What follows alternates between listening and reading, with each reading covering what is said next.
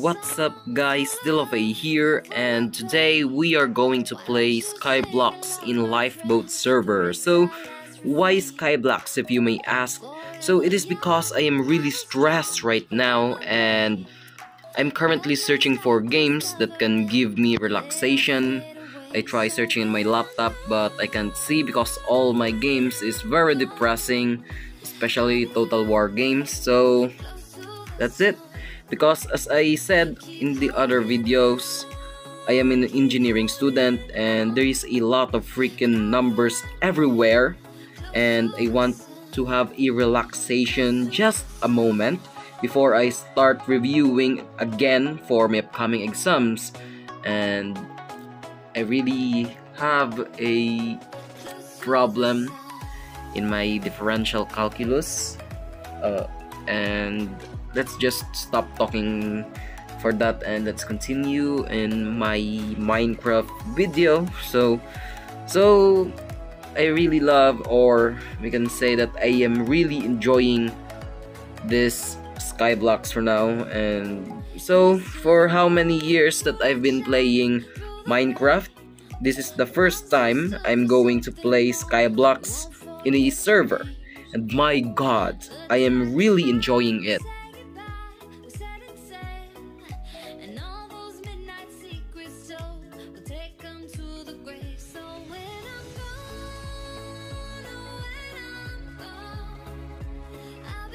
There is a lot of things that comes up to my mind and building ideas, but for now I will just focus first in gathering resources, expanding the island, building tree farm, and building a simple base in the near future. But today I am just first gathering some wood and other necessary materials, but eventually I will do my best to expand the island and maybe building a castle or etc. And I hope that it will come true, and in the next, or for the next years or something, if I still continue playing Skyblocks, I can see the improvement of the island from day one. And maybe that's it. I hope that you will enjoy watching this, and hopefully I can create another video in the next few days, because I am really busy due to my upcoming exams in differential calculus, chemistry for engineering students, and civil engineering orientation. And yes, I really hope that I can get a high grades, and I really hope that I can play Skyblocks again and continue creating videos. And I hope that you enjoy this video once again.